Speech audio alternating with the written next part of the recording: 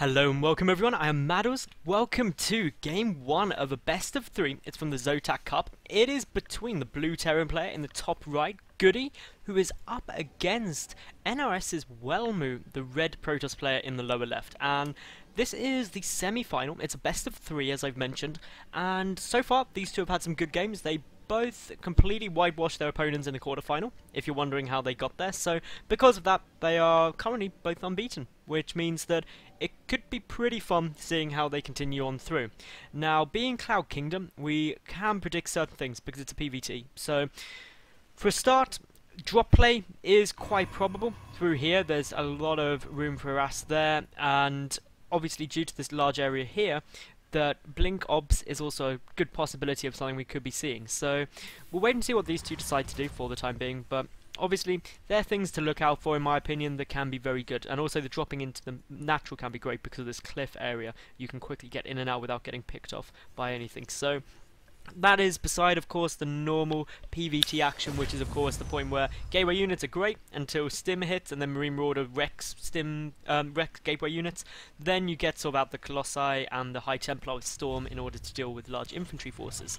The possibility, of course, as well for GoOdy to go for one-base plays such as 1-1-1, Banshee Harassment. They're all viable things that we can see. And to be honest, a Banshee play is okay as well, just due to the fact that there's this dead space around here, so you can come straight in and start picking things off. And if you get Cloak as well, it can be a bit awkward, but I don't think we'll be seeing that just because we haven't got a gas thrown down quite yet. We have Welmu on his way across with a probe, just getting a little bit of scouting information.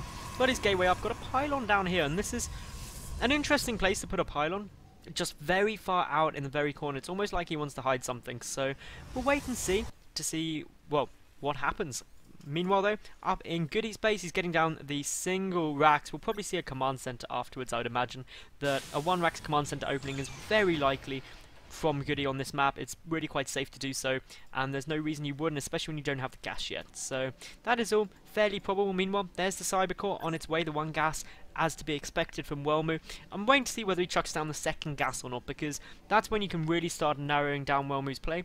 If he was going to be going for, say, Blink Obs, he'd need that 2nd gas very quickly, but GoOdy, he's doing things right by the book. 1 racks expansion. We should see following this up 2 more barracks, and then the gas is the normal thing we'll be seeing from a Terran player in this situation, especially if he feels threatened. So this scout, good timing, sees the gas, only 1 gas there, sees the chrono boost coming off as well, and clearly there's some lag issues there or something with players leaving. So as we've got Stalker chrono boosting out, that means that Zealot, Stalker, Harassment, but the bunker is going to be down in plenty of time, so I wouldn't worry. The double gas actually coming down before the barracks here for GoOdy, so it's going to be slightly more tech heavy as opposed to marine heavy. He's feeling quite confident with what he's scouted out so far. We've also got the Nexus just getting thrown down there from Welmu, and that was really the only 2 options you get. If you don't see the 2nd gas, the only threat you've got is a pylon, a 4-gate pressure, or the Nexus first. And since you've scouted out your opponent going for that command center, you're fairly sure it's going to be a quick Nexus. So all in all, this is fairly comfortable. Both players happy. We've got these SCVs waiting just in case they need some help, but with 4 Marines in there now, this pressure from 1 Stalker and 1 Zealot will not be able to push forward at all. So everything really safe and steady for both these players. Neither of them have anything to worry about. We do have the 2nd gas now on its way there, as well as the robotics facility. So 1 gate expansion into the robo. It's very economical, it's tech heavy, but when you've seen your opponent go for an opening like this, you know they're not going to be doing too much. You get your observer out sooner as well, which means that you get a much better idea and a much clearer picture of what they could be doing. So far though, the factory coming down, the reactor on the barracks, so we'll wait and see what's going to be coming from there. Also, of course, GoOdy just happily muling away with the double orbital command. He should have a slight lead in work count shortly, so that is all good. Of course, chrono boost will help initially, but it's, well, 2 STV production compared to 1 probe production for a while, and there we go, it's leveling out now. But when we start getting workers in, the mules are going to really start tipping the income into GoOdy's favour compared to Welmu, and it will do for quite a while, but depending on where the chrono boosts go, that may change.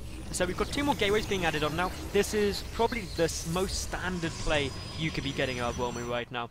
1 gate expand into a robo, followed up going into 3 gates. So really safe. GoOdy going really economically focused, actually getting that third CC up very soon, as well as the engineering bay. He's got a tank coming out now as well with siege mode, so going quite defensive, and this is a good plan, getting this defensive posture when you are getting this quick third command center. The engineering bay will get the +1 infantry weapons almost certainly. We'll probably see, since there's no double engineering bay yet, we'll probably see +1 attack. Then once that's finished, we'll see the armory go down and then the 2-1 upgrades research at the same time. It's quite a nice compromise compared to going for the double upgrade straight away. However, Welmu is going to take a lead in terms of the upgrades fairly soon, because he does have his double forge coming on, and when you get the chrono boost hitting there, that's when you really end up having a lot more of a nice time. The missile turrets getting thrown down. We've got one. There's a second one somewhere. There we go. So just keeping an eye out for that observer, which will manage to sneak in.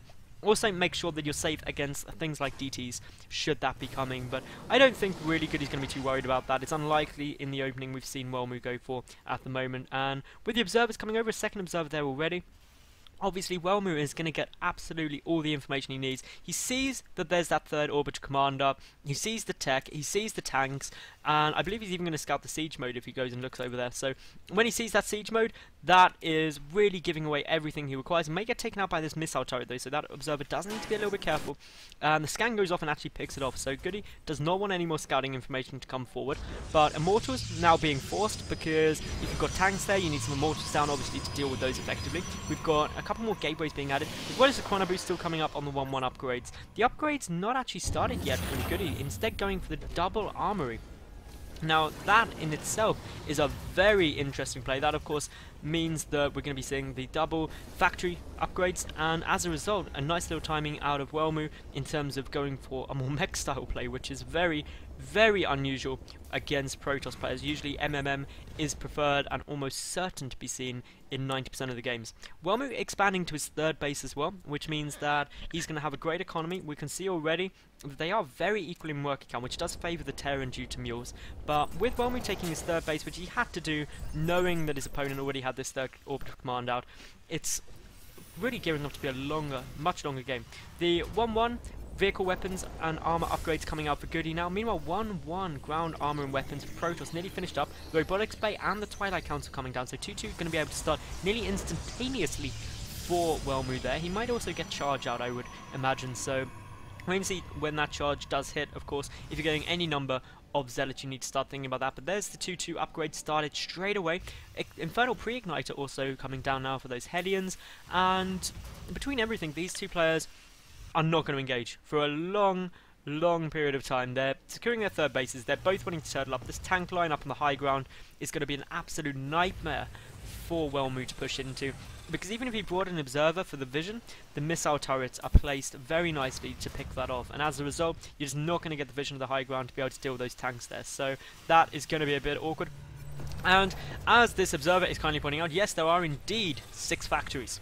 That is a very accurate statement to make. There are 6 of them, without doubt. There's also a starport and 1 barracks, which is powering add-ons. But again, we're just going to see probably quite a few Vikings coming out, because there's no need for medevacs. And as a result, that means Colossi are going to be less effective. The Immortal count up to 3 now. Extended Thermal Launch going to come down. The 5th gas just getting started there for Welmu. There's the 6th gas. 6th gas already up for GoOdy though, so he had slightly better gas income and will do for the near future. He's also got slightly better mineral income. If we look at the work account, GoOdy's actually become ahead in terms of the SCV production, and with mules as well, that is quite a big lead.